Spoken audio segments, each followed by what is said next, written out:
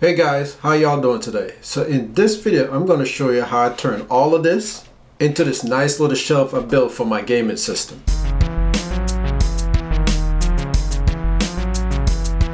So to start off, I needed the parts. So I head to my local Lowe's store, but you can probably get yours from your Home Depot if that's what's available, or any home and garden store that's available to you. Here are the list of stuff that I decided to get.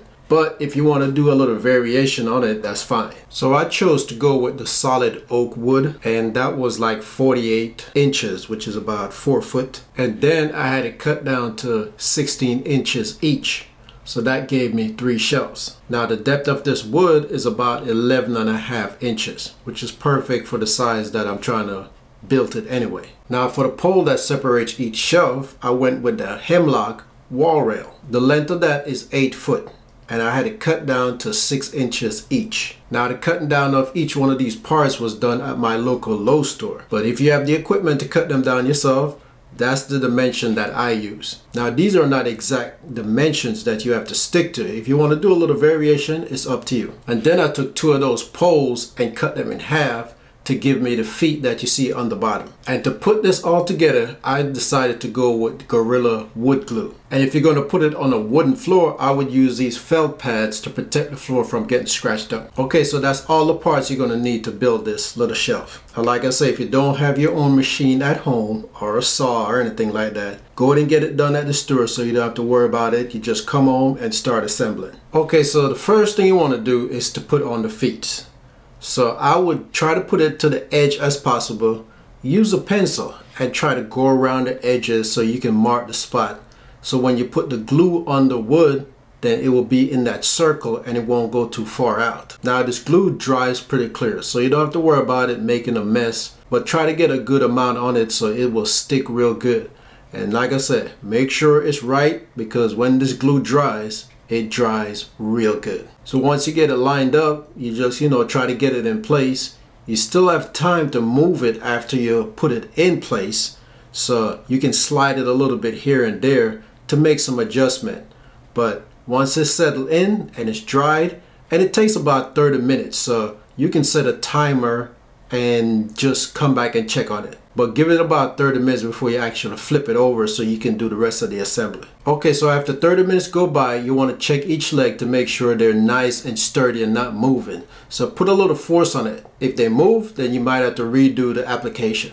If not, then it's pretty good to go. So after you check it to make sure nothing is moving, then you flip it over and it's time to put on the rest of the pieces. So now you're going to grab 4 of your 6 inches pieces and put them on each corner. And you want to follow the same procedures that you did for the legs. You want to move them to the corner, use a pencil to make that outline, and then put the glue down and then stick them together.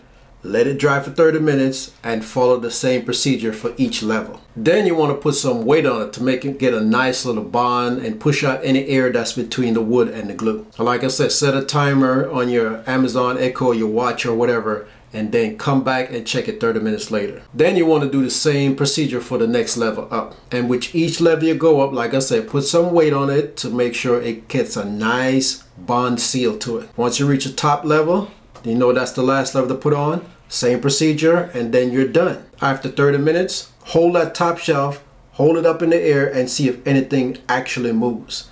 Nothing should move if you follow those 30-minute wait times. So now if you're putting it on a wooden floor, go ahead and put those felts on. If it's on a carpet, I wouldn't too worry about the felts. Then put some weight on it again. This time you're going to put the weight on the top shelf. Now you can use a toolbox or whatever has good little weight on it. And then you're going to let it sit for 24 hours. That way it's get that nice fully bond seal. Sure enough, nothing's going to move from this point on. So you probably need a sledgehammer or a saw or something to take it apart. And now that it's complete, you can do whatever you want to do with it. You can paint it, you can stain it, you can leave it like that, but now your game system rack is ready to go. Or you can use this shelf for other things too. I personally built it for the 2 game system that I have. Now I went this route because I was looking for something special that I couldn't find in the stores.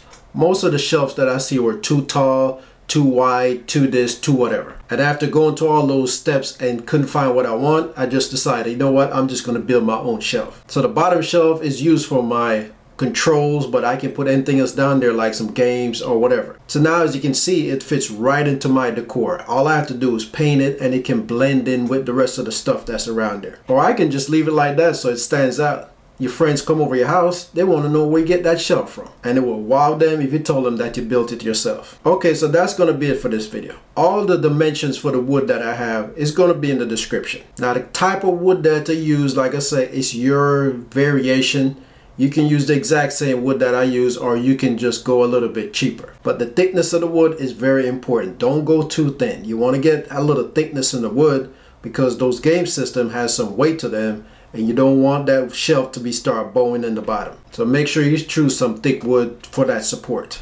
But this thing is solid as a rock, and it has some weight to it. I haven't actually put it on the scale to see how much it weighs, but it is solid. Alright, so that's going to be it for this video. I know it wasn't a techie kind of video, but I'm going to call it a low-tech video. How about that? Oh, I got one more upcoming video coming soon where I'm going to show you another thing that I built out of wood, and it's pretty amazing what I came up with in this one. So stay tuned to the channel. If you haven't subscribed to the channel yet, go ahead and subscribe so you don't miss that upcoming video, especially if you like little projects like these. So I want to thank you for taking the time for watching it. I look forward to see you next time. Have a good one.